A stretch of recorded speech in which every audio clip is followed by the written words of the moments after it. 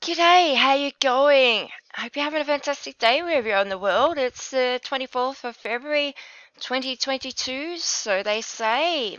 Welcome. Hello to all my subscribers, non-subscribers, trolls, bots, and especially hello to those lurkers alike. Welcome. Welcome. I hope you're having a beautiful day. It's great here. We're having some lovely, much needed rain where we are. This is a really interesting uh, video that I'm going to share.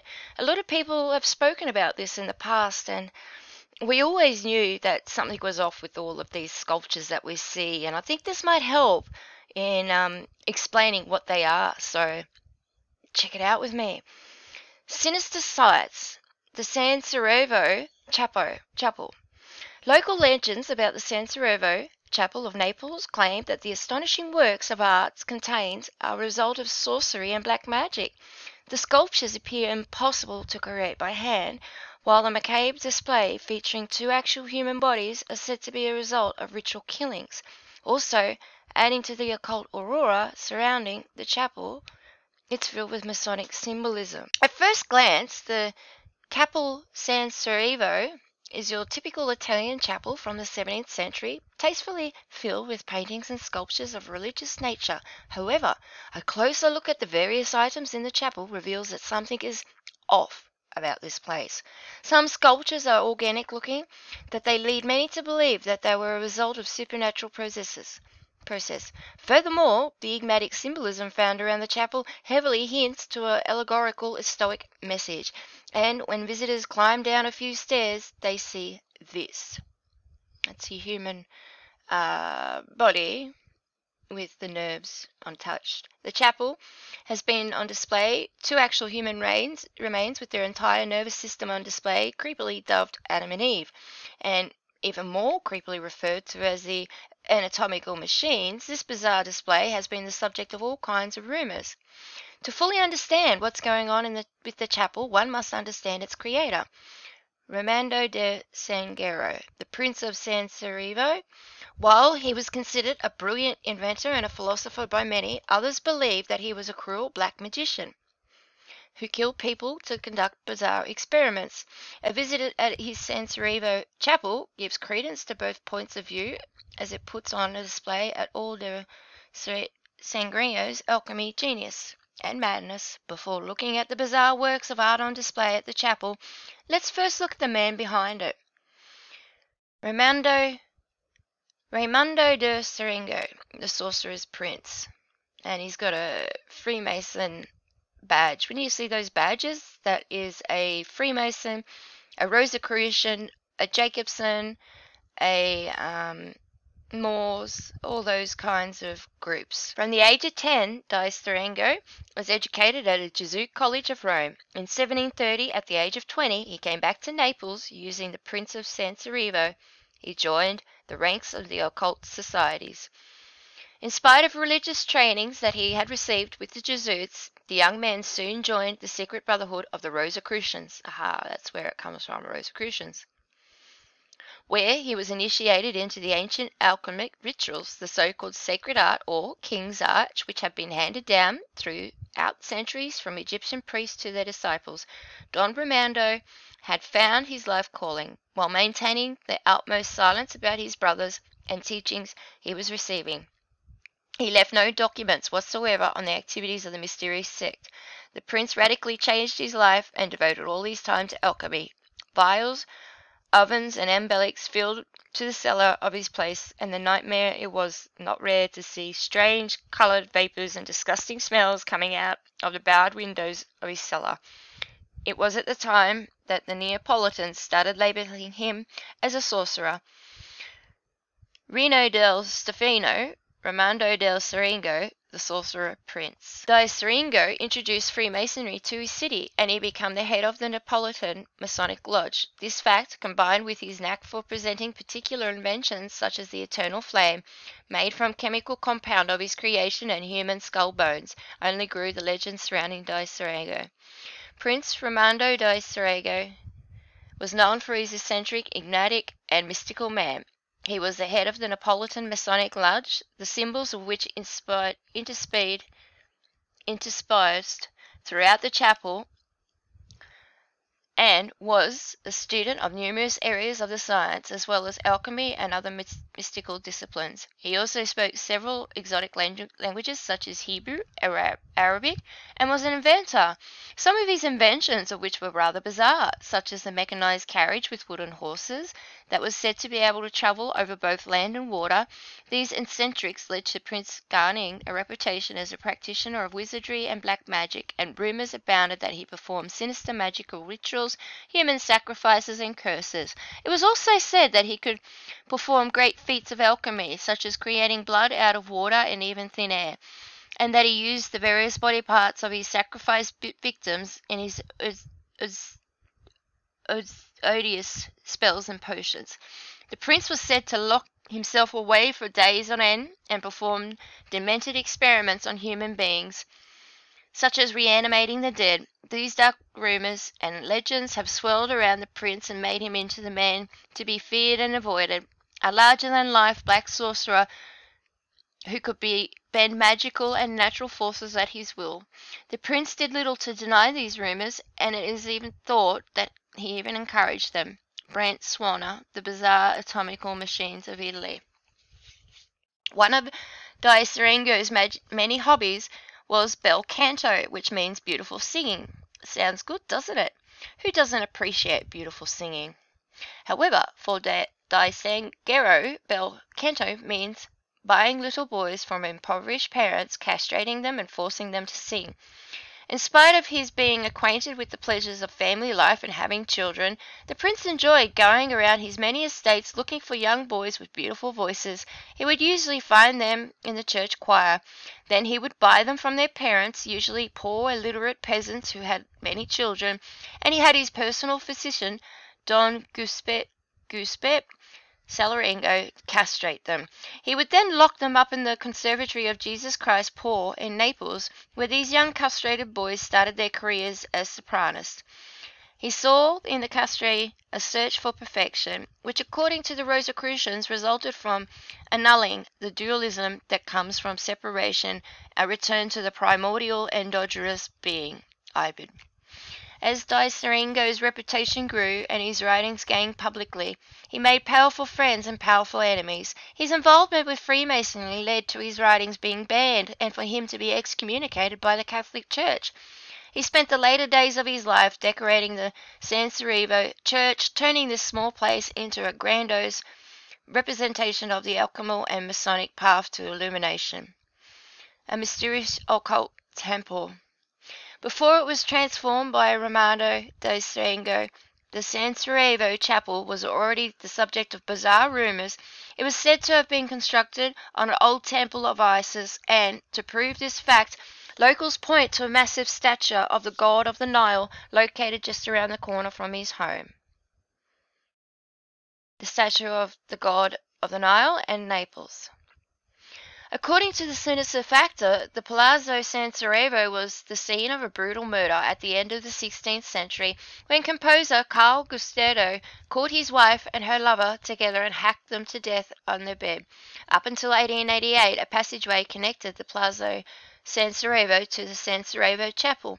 However, it was when Raimondo di Sangro turned this chapel into an alchemical project that site became an attraction, especially in occult circles. Other than enigmatic hidden messages of the chapel in its works of art that mystify visitors, they appear to daringly declare, "I was an occultist and this is what I could do." The works of art at the Sansevero Chapel are unique, powerful and unsettling, forcing visitors to ask, how did he do that? And when one knows the historic and alchemical background of the prince, observing them leads to the question, was this done through occult processes? The most compelling example of this is the Veiled Christ, set in the middle of the chapel. This sculpture of Christ, covered by a thin veil, has an unnerving quality. How was this marble sculpture made using a block of stone and a chisel? The veil is too real. Veiled Christ. Completed in 1753 by Giuseppe Santamarino, was commissioned by Raimondo da Serengo. It portrays Christ deposed after crucifixion, covered by a transparent veil. This veil is rendered with such stubbornly as to almost deceiving to the eye, and the effect seen in person is really striking. One gets the impression that the real sculpture is lying underneath, and that the shroud could easily be grabbed and lifted. It's precisely because of Marino's extraordinary virtuosity in sculpting the veil that the legend surrounding this Christ dies hard, fooling from time to time even specialized magazines, otherwise irreproachable art websites. Legend has it that Prince Raimondo de Sango, who commissioned the work, actually fabricated the veil himself, laying it down over San Marino's sculpture and petrifying it with his alchemic method of his own invention. Hence the phenomenal liquidness of the drapery and the transparency of the tissue. Bizarro bizarre, the mystery of Chapel Sansevero. For centuries, a black legend surrounded this sculpture and others in the marble chapel that held that the prince used a mysterious alchemical process to marbleize a fine cloth placed over the sculpture, the veiled Christ from above. Some observers noted a troubling detail about the sculpture. Christ still appears to be breathing. There may be another small abnormality in this veiled Christ, as there is a slight indentation over the nostril, as if the shroud is being sucked in by the breath. Is this dead Jesus alive? Did Di Cerigo believe that Jesus had not died on the cross? If so, perhaps he was not only a Mason, but a member of another even mysterious order. Jesus disappeared from his tomb, but he is not alone. The prince's tombstone can still be seen in the chapel. He died on the 22nd of March, 1771, from a sudden illness caused by his mechanic experiments. During the long nights he spent in his laboratory, he had probably inhaled or ingested some toxic substance, which at the time had indeed become lethal. His sarcophagus, however, does not contain his body. Someone stole it. When or why is not known. Raimondo had a plaque placed in the chapel stating that the person who commissioned the works, i.e. himself, was moved by a desire to astonish, discover, and teach. Philip Coppens, The Alchemical Chapel. On the left of the veiled Christ is the Chastity, a sculpture modelled after Di Cerigo's mother, Celia Cattindoringa. Sorry for saying these names wrong. The naked woman is covered from head to toe by a thin veil which reveals her forms in every detail. This work of art is once again another supernatural feat of sculpture. How can this effect be achieved using marble? And a lot of people have been talking about this for years. It's just exquisite how these art pieces have been made. So the top one's the Chastity, and then there's a close-up shot. It's just unreal how beautiful these works of art are. The Chastity, La Purisca, by sorry, I can't even say that one, with its drapery veiling the female character as if it was transparent, is another mystery of sculpting technique. While these stones seem to have lost its weight, becoming ethereal and almost floating. Imagine how the artist started his work from a square block of marble, how his mind's eye saw the figure inside of it, how patiently he removed all which didn't belong, freeing the figure from the stone little by little, smoothing the surface, refining, chiseling every wrinkle of her veil.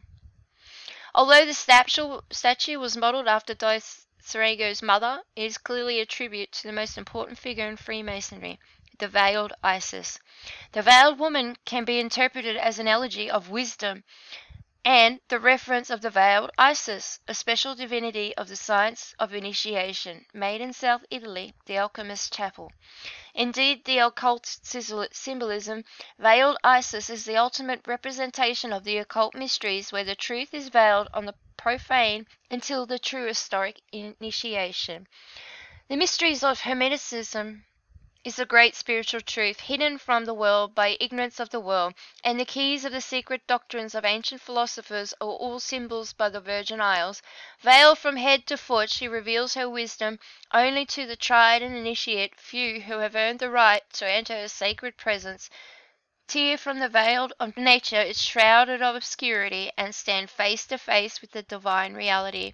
To the modern seeker, she is an epitome of the great unknown, and only those who unveil her will be able to solve the mysteries of life, death, and generation and regeneration. Manly P. Hall, The Secret Teaching of All Ages.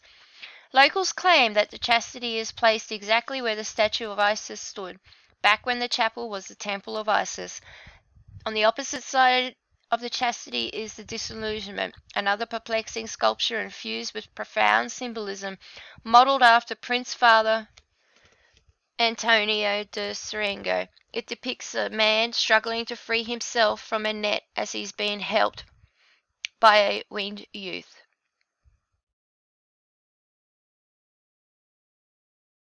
Close up of the shot. It's just amazing the intricate work that's gone into that, isn't it?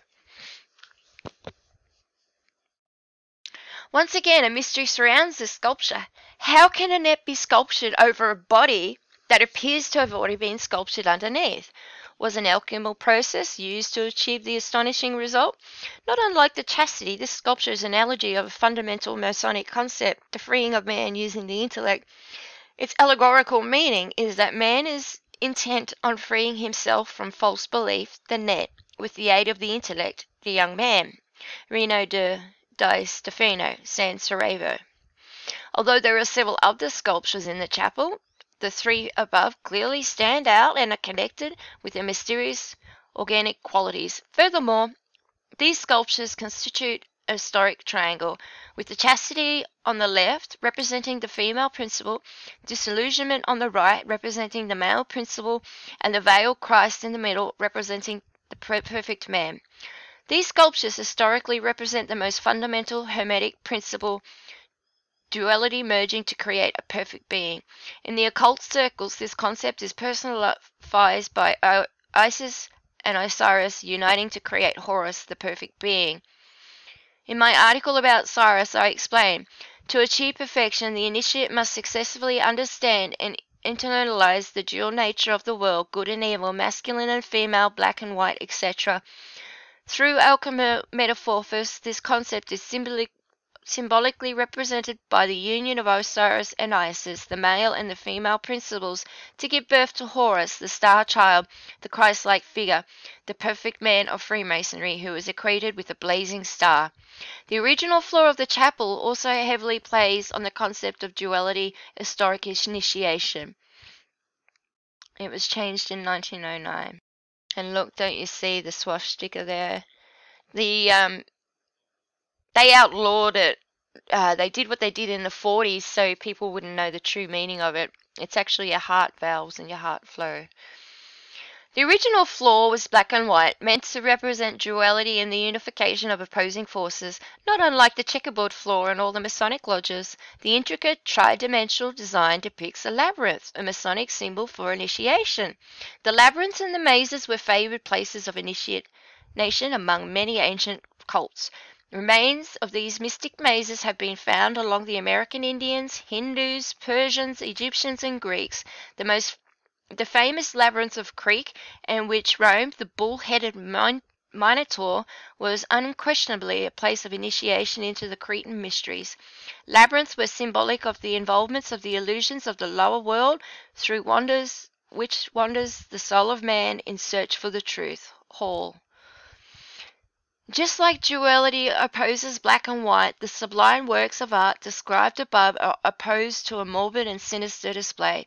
The anatomical machines, Adam and Eve. The two anatomical machines on display are Capella and Sarajevo. What the heck are those things, you might ask? Well, they're exactly what you are hoping they are not, and maybe worse. This exhibit consists of two actual skeletons of mature male and pregnant woman. Their entire nervous system is exposed, where the arteries are colored red and the veins are colored blue. The fetus of the pregnant woman was also originally on display, but the specimen mysteriously disappeared. The macabre display.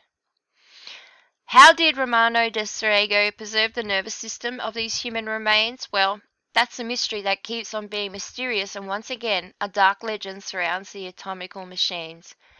It was indeed a rumour that Adam and Eve were two servants of Di Serengo, who were injected with a substance that crystallized their nervous system, killing them in the process. Here's a dramatic account of the legend. The prince, just like a sorcerer, is stirring the preparation in a big cauldron. Eventually, the long-awaited reaction takes place. A mysterious liquid is ready. On the other side of the room, the two bound and gagged servants can't even scream anymore. The man is sobbing, while the woman, even immobilized, stays vigilant and alert. Perhaps the new life she carries in the womb prevents her from giving in to fear, commanding an already impossible defense. The prince hasn't got much time. He has to act quickly. He pours the liquid down a strange pump and then gets close to his victims. In their eyes he sees an unnameable terror. He starts with the man, puncturing the jugular vein and injecting the liquid right into the bloodstream with a syringe. The heart will pump the preparation through the body, and the prince watches the antagonizing man's face as the dense poison begins to circulate. There, it's all done. The servant is dead. It will take 2 to 3 hours for the mixture to solidify, and surely more than a month for the putrid flesh to fall off the skeleton, and the network of veins, arteries, capillaries in the process turned into marble. Now it's the woman's turn. Bizarro Bizarre, Mysteries of Sansevero Chapel. Recent studies claim that Sansevero artificially recreated the nervous system of these bodies using wire and beeswax. However, manually recreating such a complex system of wires is a near impossible task. The two skeletons are overlaid with a complex twisting network of metal tendons and hardened arteries and veins, which represent the arterial system, the viscera, the muscular of human beings, with amazing meticulous accuracy. The skulls of the two figures are hinged and can be opened to reveal an incredibly detailed spiderweb of blood vessels within. Upon their unveiling, the disturbing models were so mystifying and grotesque that it was believed that the Dark Prince had actually used his black magic and alchemy on some of his unwilling servants to morph them into these abominations. Regardless of whether they are a result of black magic or not, Adam and Eve present a number of very real mysteries, not for the least of which is how they were made in the first place. For years the method of construction was a source of bafflement among scientists and doctors. Were the intricate hardened circulatory systems real? And if so, how did they remain so remarkably well preserved for over 200 years?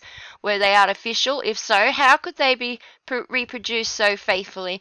Since there was little to no documentation as the original creation of the anatomical machines, these questions, for which the answers long remained elusive. The main theory was that two anatomical machines were created through a process known as plasticization or human metallization, which involves injecting substance directly into the circulatory system of subjects while they were still living, after which these materials would travel along veins and harden, painfully killing the unfortunate victims in the process. However, no one really knows for sure. No matter what the case may be, these anatomical machines aren't simply there to freak out visitors. They are also said to have served symbolic purpose into the alchemical work that is the chapel. Through various clues, it is believed that the anatomical machines represents the last stage of the alchemical process called rebudo, the reddening, symbolized by a red phoenix rising from its ashes.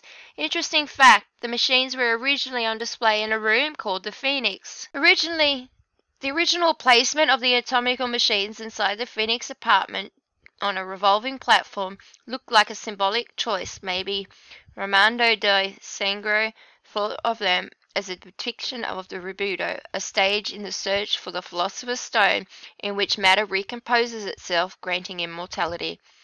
The last one can say that it is the chapel surrounded by mystery. This is the only amplified by the fact that Sansevero destroyed his own scientific archive before he died. Then, after his death, under the threat of excommunication by the church due to Sansevero's involvement with Freemasonry and alchemy, his descendants destroyed what was left of his writings, formula, laboratory equipment, and the results of his experiments. All that is left is the thinly veiled symbolism. In conclusion, in the image of its creator, the Chapel of Sansevero is brash, unapologetic in its celebration of a stoic path and showcase of the alchemical know-how of enthusiastic occultists.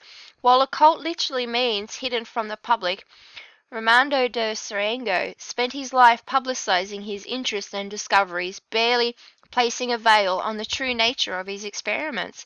The chapel is, therefore, one of the rare instances where magic can be seen in plain sight.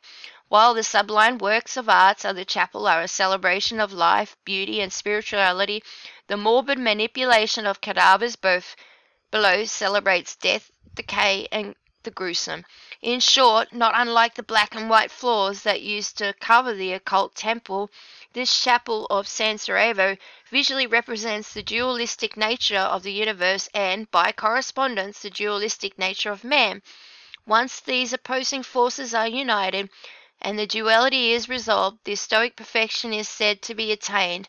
To achieve this, one must not be afraid to look towards the heavens and stare into the depth of hell. What do you reckon about that, man? Isn't that interesting? I just found that really, really interesting. I'll find some more out about it, but it's interesting. Raimondo de Serengo was born in sorry for saying these names wrong, in 1710 and died in Naples in 1771. The Prince of Sansevero was an historic inventor, anatomist, soldier, Freemasonry, and an Italian alchemist. He lost both his parents at the age of 10. He was entrusted to his grandparents, who sent him to study at a Jesuit school in Rome, where he remained until the age of 20. He was a prodigy as a child, and in fact, he went out of school as one of the greatest geniuses of the 18th century. In 1729, he acquired the position of Prince of Sansevero and married his cousin Carletta. Prince, an exhibit in military arts, was also a colonel of the Capital Regiment, where he distinguished himself in the Battle of Vittoria, fighting valiantly against the Austrians in 1744.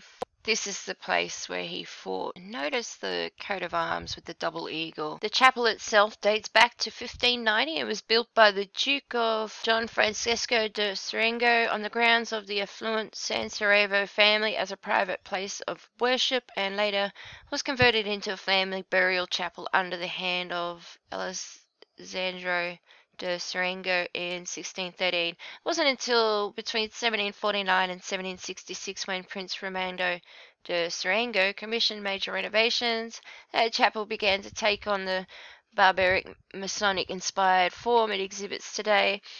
Raimondo de Serengo went to great lengths to hire some of the most well-known artists at the time to help turn the chapel into a luxurious, lavish showcase of artwork. Hundreds of hours have gone into all the intricate designs and workings of it. It's amazing. And we just don't build like this anymore, do we? You know? Nothing gets built like that. So Prince Raimondo de Serengo was known as an eccentric, enigmatic, mystical man. He was the head of the Maholionic Masonic Lodge, the symbols of which are interspersed throughout the chapel, and he was a student of numerous areas of science as well as alchemy and other mystical disciplines. He also spoke several exotic languages such as Hebrew, Arabic, and was an inventor. Some of his inventions were rather bizarre. We've read that one. These eccentrics led to the prince gaining reputation as a practitioner of wizardry and black magic. Rumors abounded that he performed sinister magic. These eccentrics led to the prince gaining a reputation as a practitioner of wizardry and black magic. Rumors abounded that he performed sinister magic rituals, human sacrifices, and curses. It was also said that he could perform great feats of alchemy, such as creating blood out of water, even thin air, and even used the various body parts of his sacrificed victims and odious spells and potions. Prince was said to lock himself away for days to an end and perform demented experiments on human beings, such as reanimating the dead. Most of this I read just before.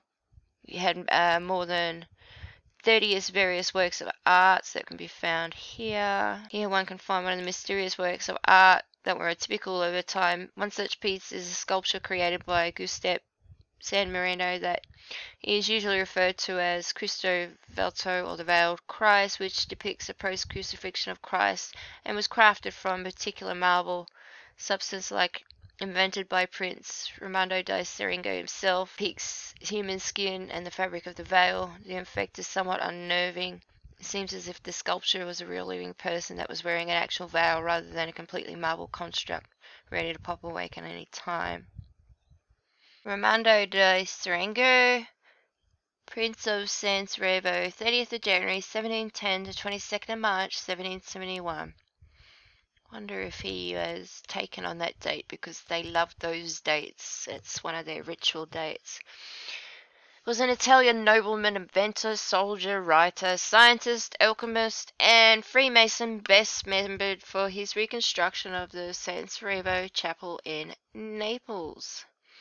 The seventh Prince of Sansevero was born here into a noble family. His father was Antonio, Duke of, and his mother was Celia Aragon. His mother died shortly after his birth. From the age of 10, he was educated at a Jesuit college in Rome. At 1730, at the age of 20, he returned to Naples, became a friend of Charles Bourbon, who became King of Naples in 1734, for whom he invented a waterproof cape. In 1744, he distinguished himself as the head of regiment during the Battle of Verteuil in a war between the Habsburgs and the Bourbons. While in command of the military, he built a cannon out of lightweight materials which had longer range than the standard ones at the time, and wrote a military treatise on the employment of infantry, for which he was praised for by Frederick II of Prussia. And he's also got that Freemason Rosicrucian badge on. His real interests, however, were the studies of alchemy, mechanics, and sciences in general. Among his inventions were a hydraulic device that could pump water to any height, an eternal flame using chemical compounds of his own invention, a carriage with wooden cork horses which could be driven by cunning systems of paddle wheels that could travel both on land and water, coloured fireworks, a printing press which could print different colours in a single impression. Publishing. The prince spoke several languages as well as Arabic and Hebrew. After returning to Naples, he set up a printing press in the basement of his house, where he printed both his own works and those of others, somewhat translated himself. As some of those were censored by the ecclesiastical authors, he also wrote anonymously. Some of his publications were clearly influenced by Freemasonry, and he communicated with his fellow Masons such as Scott Andrew Michael Ramsay, whose Voyages of Cyrus he translated and published, and the English poet Alexander Pope. Apparently that's just a stage name, Pope, whose Rap of the Lock he translated and published, although due to condemnations by the Jesuits, he had denied these activities. He was head of the Napoleonic Masonic Lodge until he was excommunicated by the Church, making an enemy of the Napoleon Central Cardinal Gustav Spinel. The excommunication was later revoked by Pope Benedict, probably on the account of the influence of the de Serengo family. Whilst in Naples, he forged a friendship with Fortunato Bartolomeo de Philippe, sorry for saying that wrong, second Count di Penzult, who had been appointed chair of experimental physics and mathematics at Naples University by Celestino Galani, and later set up the famous publishing press at Avon in 1762. Together, the prince and the count translated the physical John Arbut's notes from Latin. Rumours.